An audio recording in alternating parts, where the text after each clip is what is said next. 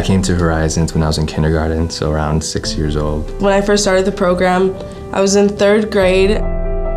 I'd say Horizons was like my second family. You know, when my family was out working or busy, Horizons was always there to offer advice and help and guide me through my studies. I think the most important life lesson in Horizons for Youth that I've learned is that like family isn't just blood, you know. Family is like the support around us.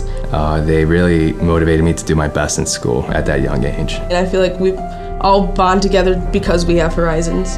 I'm from a single parent household. My mom raised 3 kids on her own. And it was always really hard for her to always be around since she was the only person working. It's just been my mom, my brother, and I. Sorry. It's been my mom, my brother, and I.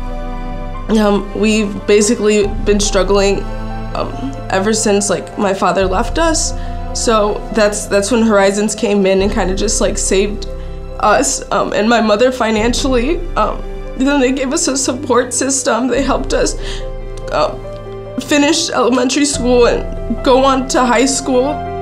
Horizons took a lot of high schoolers on college tours, and we got to see a lot of schools in the Midwest. That like it all became real at that point, that we were all going on like past high school. They've given me that sense of feeling of the environment a college has. I wouldn't have that opportunity with just my family.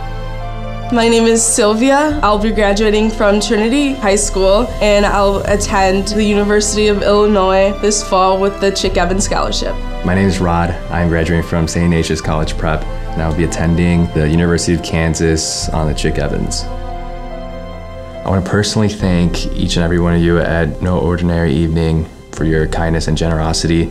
Without you, Horizons for Youth would be impossible. It is because of people like you that students like me are able to go to college.